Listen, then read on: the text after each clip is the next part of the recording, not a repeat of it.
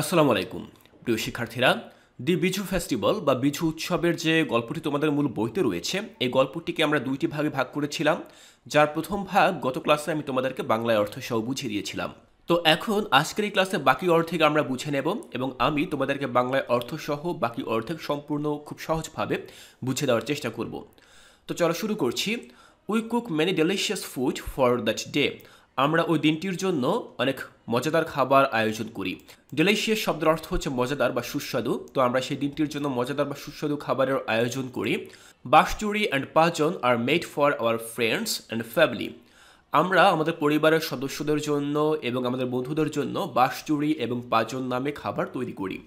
এগুলো হচ্ছে তাদের খাবারের নাম, এগুলো তারা তাদের পরিবারের জন্য এবং বন্ধুদের জন্য তৈরি করে। তখন মাহমুদ প্রশ্ন করল, হোয়াট ইজ পাজন গ্র্যান্ডমাদার? মাহমুদ প্রশ্ন করলো যে পাজন কি দাদি? It's a delicious vegetable question deer.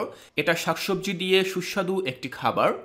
We make it for our Biju festival. আমরা আমাদের বিজু উৎসবের জন্য এই খাবারটি তৈরি করি। Oh, it's similar to the way we make spacious food like various pitha and payesh for our Nabanna. তখন মাহমুদ বলল, ও আচ্ছা, এটা তো প্রায় সিমিলার, অর্থাৎ এটা তো প্রায় অনেকটা একই রকম। That the way we make special foods. আমরা যেভাবে আমাদের বিশেষ খাবারগুলো তৈরি করি, বিভিন্ন পিঠা পায়েস এগুলো তৈরি করি ফর আওয়ার নবান্ন, অর্থাৎ নবান্ন উৎসবে আমরা যেরকম বিশেষ খাবারগুলো তৈরি করি, আপনাদের এই খাবারগুলো অনেকটা ঠিক সেরকম একই রকম। তখন গ্র্যান্ডমাদার বললেন, দাদি বললেন, we pass the last day. আমরা শেষের যে দিন সেটি অতিবাহিত করি। গজ্জি পোয়েজি, the last day of Biju festival literally means role around. দেখো এখানে বলা হয়েছে তাদের যে শেষের যে দিনটি, বিজু উৎসবে মোট 3টি দিন রয়েছে আমরা জানি।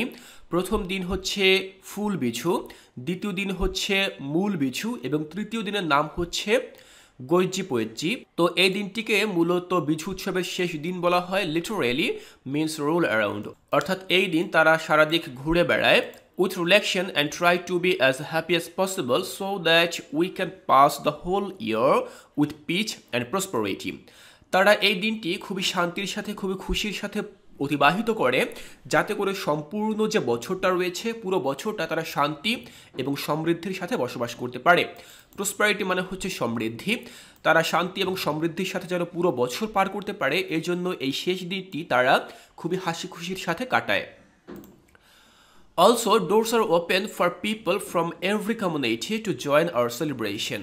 শুধুমাত্র আমরাই না, অন্য সম্প্রদায়ের প্রতিটি লোকই আমাদের এই উৎসবে যেন যোগদান করতে পারে, এর জন্য আমাদের দরজা সবার জন্য খোলা থাকে। Don't you think it closely resemble the way we celebrate the first day of the new year? তখন সে প্রশ্ন করলো, এটা কি অনেকটা ওই রকম নয় যেভাবে আমরা আমাদের নতুন বছরকে উদযাপন করি? দাদি বললেন, yes you got that right. হ্যাঁ, তুমি এটা সঠিকভাবেই ধরেছো, অনেকটা এটা সেরকমই। Don't you want to no more about Nabanna? আপনি কি নবান্ন সম্পর্কে জানতে চান না? অর্থাৎ আপনি কি নবান্ন সম্পর্কে আরও বেশ কিছু জানতে চান? তখন তিনি বললেন, আই উড লাভ টু। হ্যাঁ, আমি অবশ্যই এটি সম্পর্কে জানতে চাই। তো শিক্ষার্থীরা এতক্ষণ মাহমুদ সে বিজু ফেস্টিভ্যাল সম্পর্কে তাদের কাছ থেকে বিভিন্ন গুরুত্বপূর্ণ তথ্য জানলো।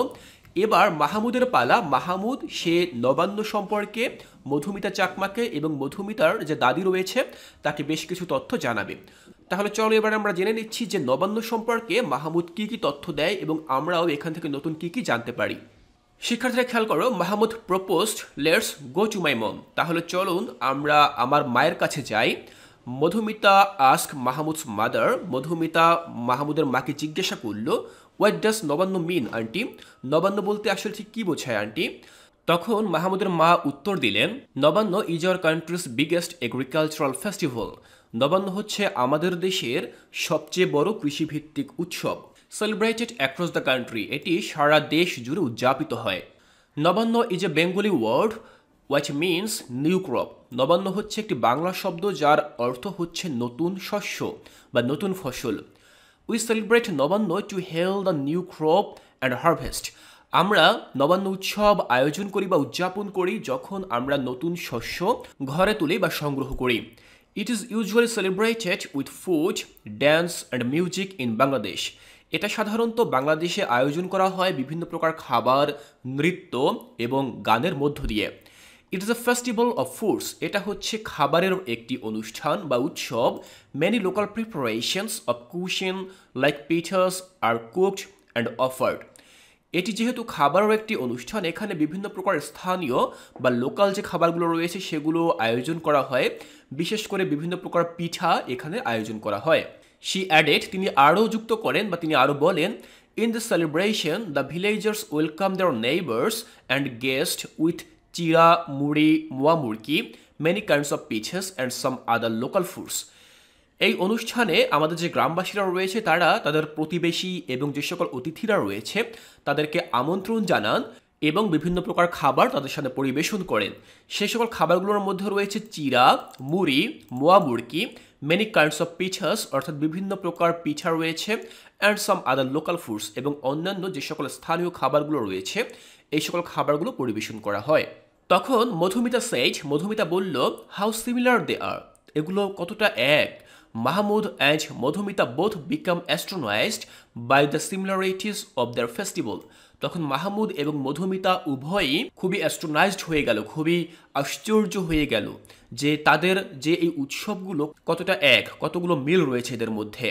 They both came to the conclusion that they celebrate the same thing in different ways. তারা এরপর সবশেষে একটি উপসংহারে আসলো বা একটি সমাধানে আসলো যে উভয় তারা এই উৎসবগুলো ভিন্ন ভিন্ন উপায়ে আয়োজন করবে। তো শিক্ষার্থীরা, পুরো এই গল্পটি এখানেই শেষ হয়ে গেল এবং এই গল্পটির মধ্য দিয়ে আমরা জানতে পারলাম চাকমা সম্প্রদায়ের প্রধান একটি উৎসব বিঝু ফেস্টিভ্যাল সম্পর্কে, এবং সবশেষে আমরা জানতে পারলাম আমাদের বাঙালিদের একটি উৎসব যেটির নাম হচ্ছে নবান্ন, এবং এই দুটি উৎসবই কিসের জন্য পালন করা হয়, কিভাবে পালন করা হয়, সেখানে কি কি আয়োজন থাকে, এগুলো আমি তোমাদেরকে বাংলায় অর্থ সহ বুঝিয়ে দিয়েছি। আমি আশা করছি এখান থেকে তোমাদের বুঝতে আর কোথাও কোনো অসুবিধা নেই। এর পরবর্তী ক্লাসে আমরা চলে যাব আমাদের মূল বই থেকে পরবর্তী অ্যাক্টিভিটি যেটির নাম হচ্ছে 2.3.6। এই অ্যাক্টিভিটিতে একটি টেবিল রয়েছে, এই টেবিলটি আমি তোমাদেরকে পূরণ করে দেখাবো।